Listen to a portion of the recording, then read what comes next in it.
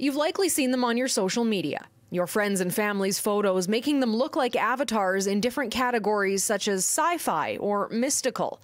The craze begs the question, what is AI?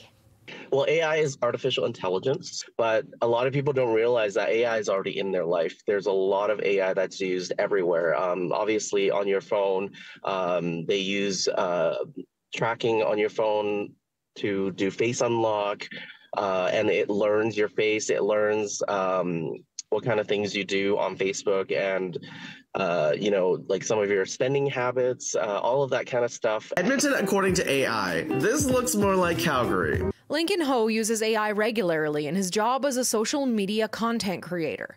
He uses AI to create backgrounds for videos, to write emails, even to act as a personal assistant and write paragraphs of information for his projects. He's also experienced some of the pitfalls that come with a lack of human touch. I posted a few things that are regular conversations that AI has flagged, and it has flagged my account. And when there's no person involved to actually look at some of those comments, it does frustrate the user because I could be locked out of my Facebook account. Lensa is currently the app many people are using to generate the so-called AI selfies. Ho warns that apps like these often are not real AI, and your personal information could be at risk.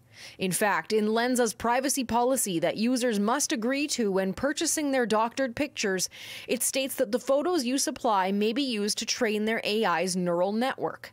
Ho says it's a reminder that when you're paying a few dollars for some fun photos, you're also giving away personal data. I do warn people, be very cautious of the information that you give to some of these things where they claim to be AI and then you get all these images back, because they're taking your information as well, and they're also sharing it with other parties.